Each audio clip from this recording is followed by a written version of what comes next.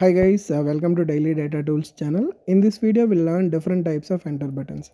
So first we'll go with general way. See, regularly if you are type 1 and press enter means it will come down. Same like shift enter means it will go up. So first I'm giving 4 and press enter means it came down. Instead of that I'm giving shift enter, it went up. So same like if you want to write Madhu and Kumar in one cell, if you are typing Madhu and enter means it come down. So instead of that, I'm rewriting Madhu and giving alt enter, it came down, and giving Kumar. If you're seeing here, the data came properly. So the control enter is first we need to select the entire blanks and pressing control G.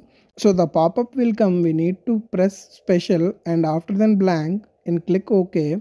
So then here we need to write like Jai Sri Ram and control enter. So the entire blank will fill properly. So tab means it will go, if you press tab, it will go to right side one by one cell.